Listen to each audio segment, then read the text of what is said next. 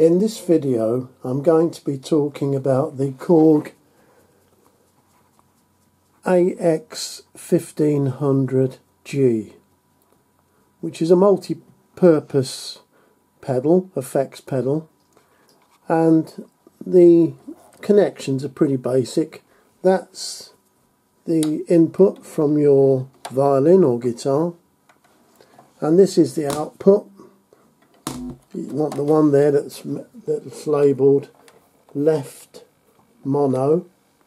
That's the output, and that goes out to your amplifier or to your mixing desk, whichever you're using.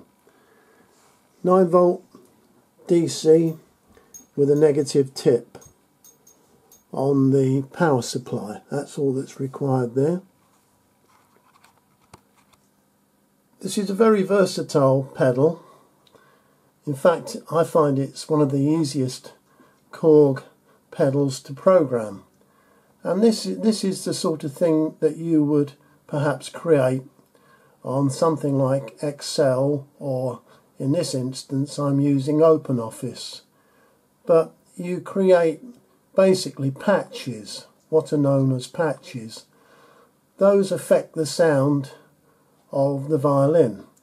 So it goes through the pedal and it's affected by whatever you've programmed on your particular patch. So I'm going to go through each of the settings on this pedal and try my best to explain what they do, and then give you some idea what's appropriate for creating a patch that's suitable for an electric violin, be it either a passive one or a powered one. This is a patch which I've created. I found this one particularly good. I used this one at a gig on Saturday evening with my acoustic violin with a Fishman Pickup, and it seemed to work very well. Unfortunately, the illumination on the indicator on my pedal is not so bright these days. I've had this pedal for for many years. Now the drive amp has lots of different settings here, but basically if you want a clean sound, you really don't want to be using these fuzz settings or overdrive or metal distortion. That's no good. Unless, of course, you're playing in a rock band. But if you aren't, if you're playing something like Kaylee or something where you want a nice clean sound, you really just want the classic compression setting.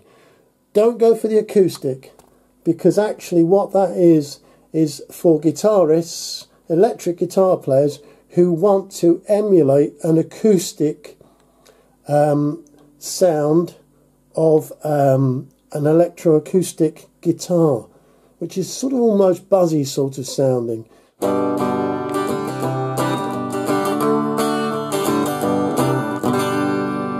Okay, so now I'll press the acoustic emulator and you can hear.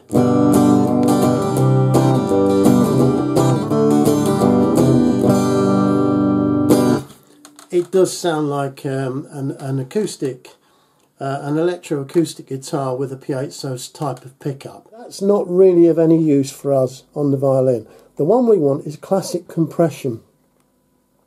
And strangely enough, we're not going to do much with that, because this has got a certain amount of overdrive built into it, but we don't want that. And I can show you that over here on this display. It usually starts off around about 4 when you switch the dial to classic compression. You usually find that the overdrive, is around about the setting of 4. But we don't really want that, because that's going to introduce some distortion. So you want to go to set that to off. The next thing is the level, which is here. Well, we do want that. So I'm going to turn that level full to 10.0 because that's fairly clean. That's a clean level sound, and it gives us a good amount of volume coming out of the pedal.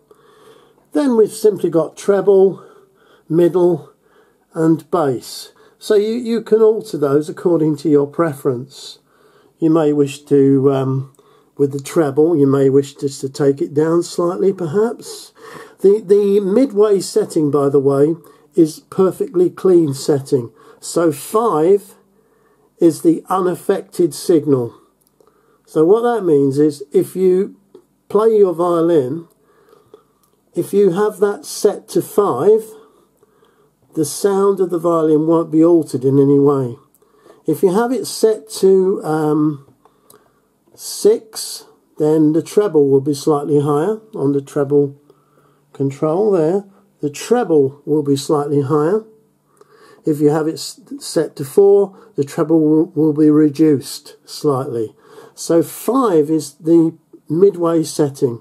So you might want to just start off by having each of those tone controls set to 5, because you can always come back to them and alter them at a later stage. So there we are. I've put the bass to 5, the middle to 5 and the treble to 5.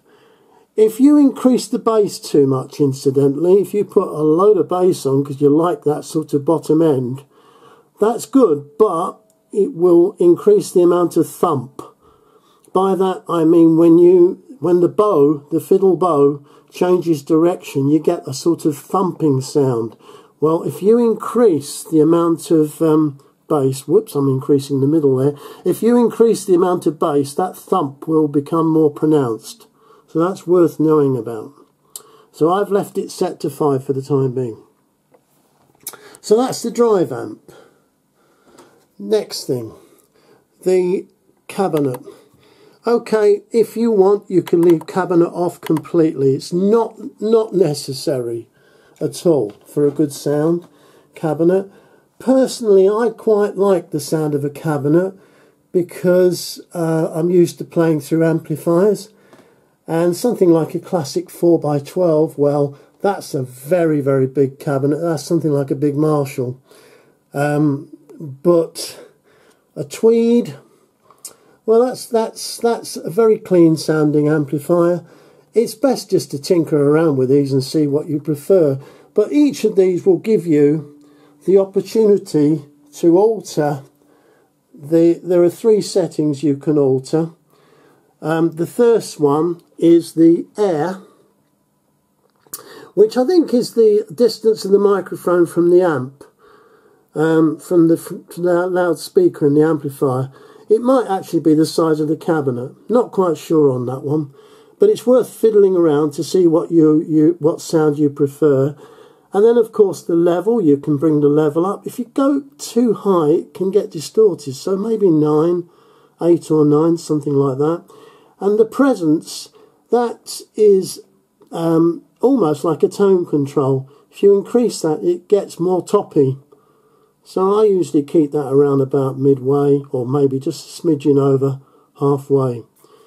So that gives you a sound that fairly representative of playing through a small amplifier. If you want to go to a really small amp, I guess you could go to one of the 1x8-inch Tweed, or the 1x12 Tweed, which, if you know anything about guitar amps, the Tweed amp's a very clean sort of sounding amplifier. It doesn't affect the sound of a guitar too much. So a Tweed amp is possibly a good one to go for.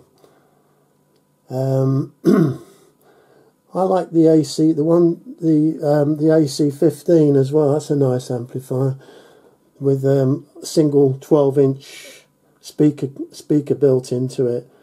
It's like a combi amp, that one. By combi I mean the amplifier sits on top of the speaker. Okay, so that's the cabinet section, so you can decide whether you want that on or off. And then modulation. Now that's an interesting one. I've discovered that by using a small amount of chorus, you can actually create an effect that reduces the sound of the piezo slightly. So when you press modulation, you're given 3 more controls down here that you can alter. Things like the speed, the depth, and also, I'll just try and show you that by getting the camera in the right place, and the amount of mix, and the amount of, or the mix of the chorus that you're going to use.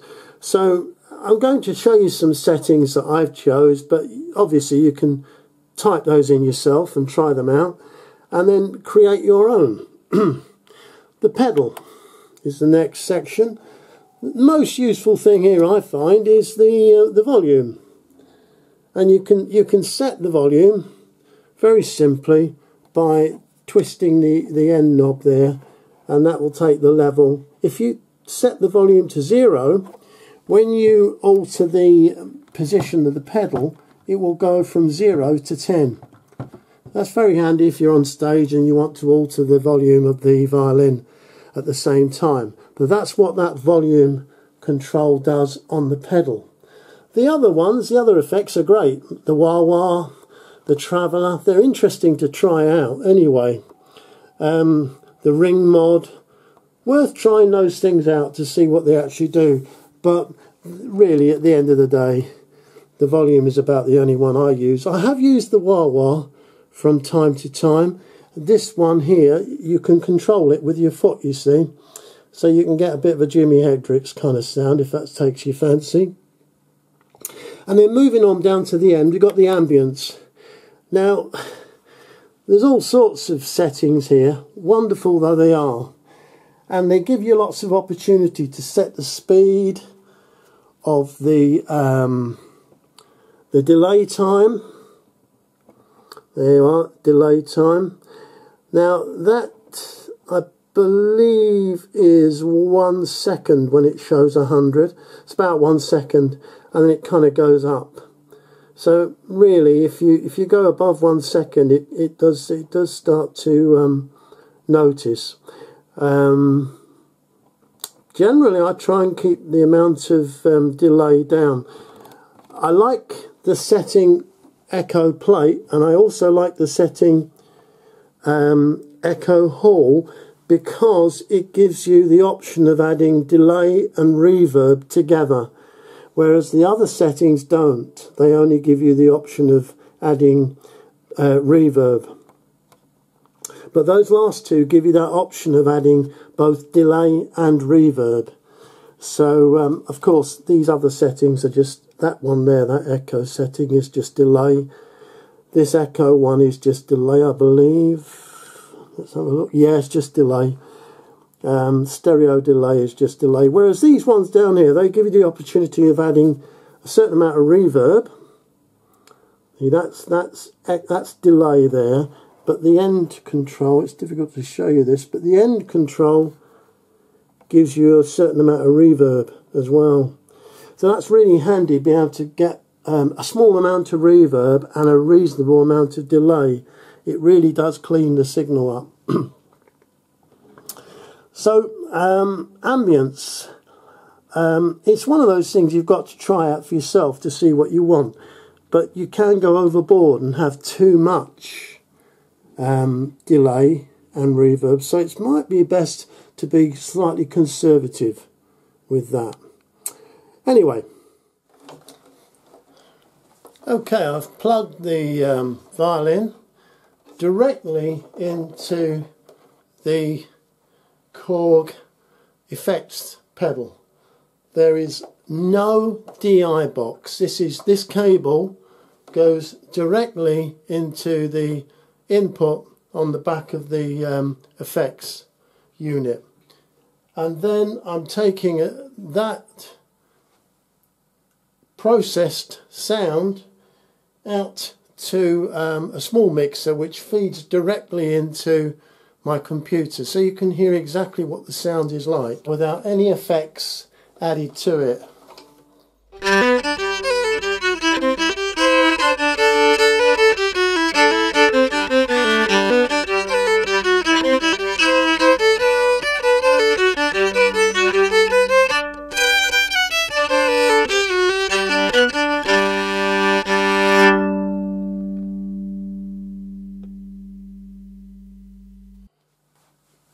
You can probably hear from that completely clean, unaltered sound going straight through the pedal that this pedal, in a way, is acting as a DI box. It certainly doesn't seem to be reducing the bass frequencies. It seems to be lifting them in some way, rather similar to a purpose-built DI box like this acoustic modelling box from Behringer.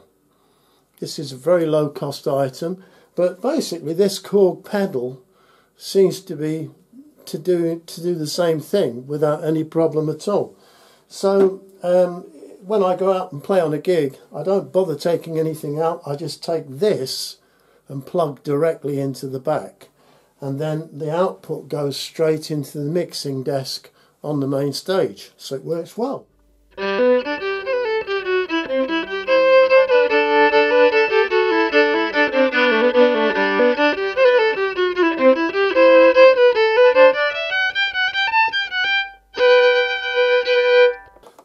This is a patch, what is known as a patch, which is like a setting of the sounds.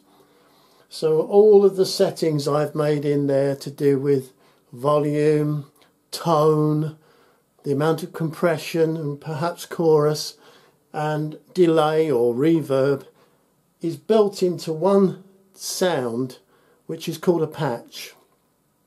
The reason it's called a patch is because in the old days synthesizers used to actually have cables which were used to plug into various parts of the synthesizer to create a new sound, and these cables were called patch cables, and the name has just stayed with all this kind of equipment that you program.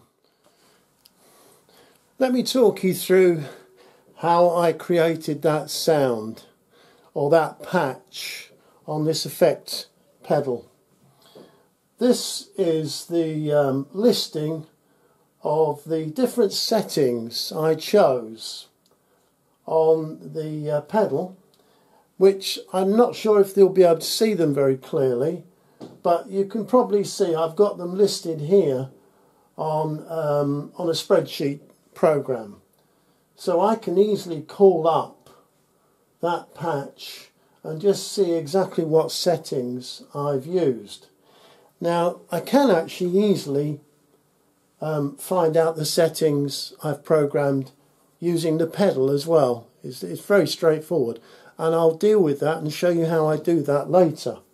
But initially you can see I've chosen a number of different sections of this pedal to interact with the sound. So that's what I'm going to show you now, is what that looks like on the pedal.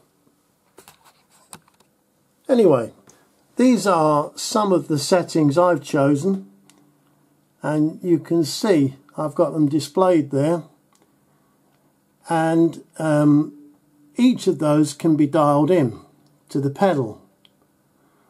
Let me just show you how you can dial those in.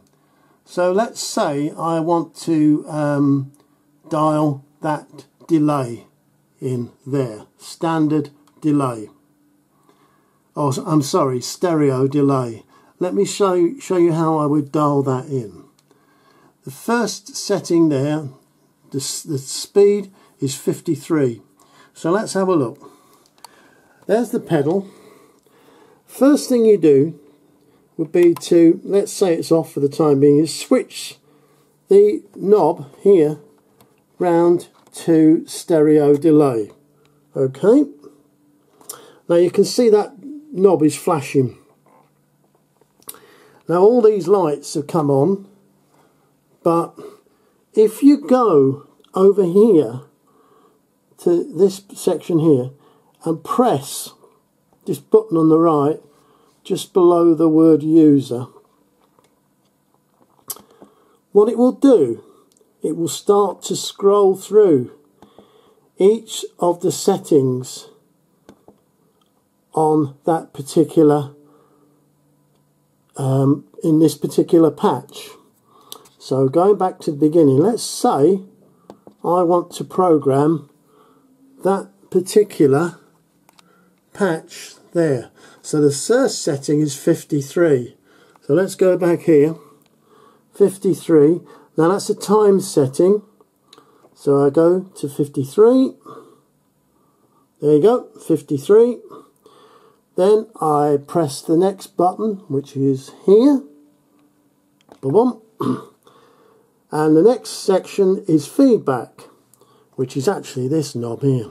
It's the second one along. And feedback on there is 3. So I come across here to the second knob and I press, adjust that down to 3.0 like so. The next setting is 4, and there's this third light in the row, if you can see that, is the one I'm going to choose, and I'm going to set the tone to 4.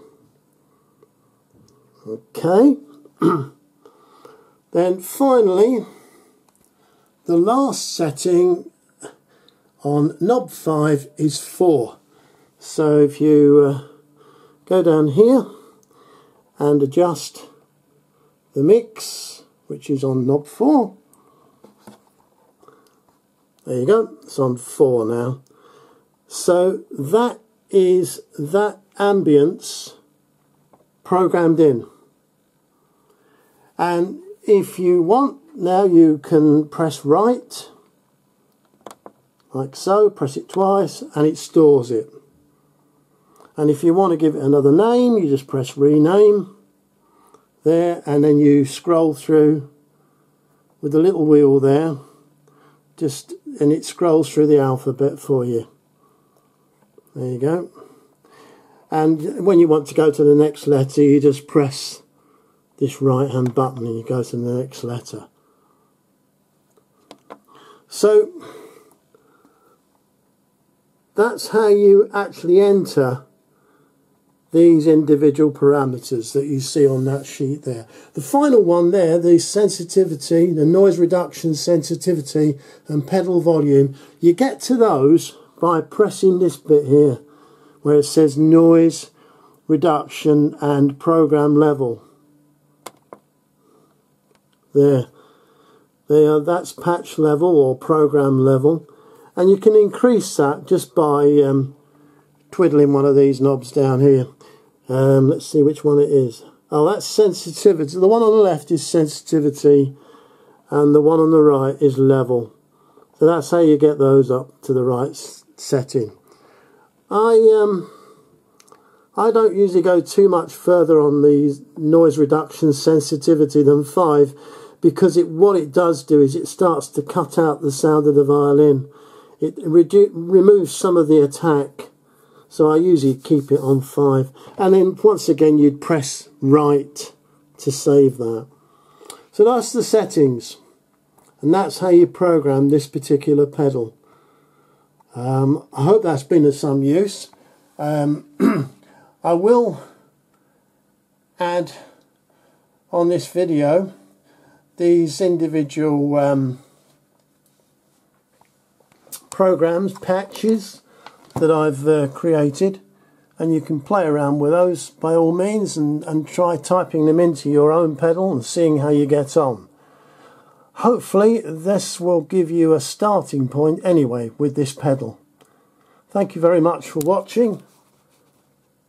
Have fun and see you all again soon. Bye bye now. This is a demonstration of patch 105.